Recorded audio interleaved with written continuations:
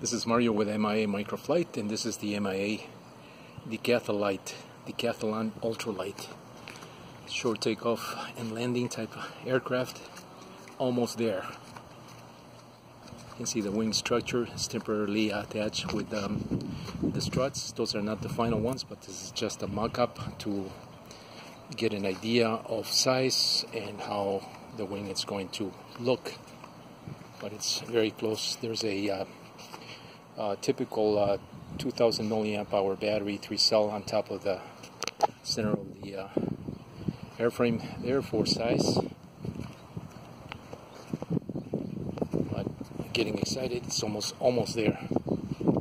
It should be a very nice model to fly, and it'll look really nice in the air. I have to do the cowling. The cowling is probably going to be foam, the same thing as the blue core material that I'm using.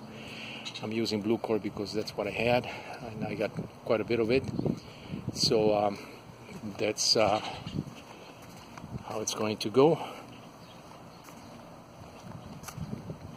This wing will have ailerons as well as flaperons. So it'll be an additional 4 servos that I need to install here, and that's in the box right now. This is how it stands as of right now.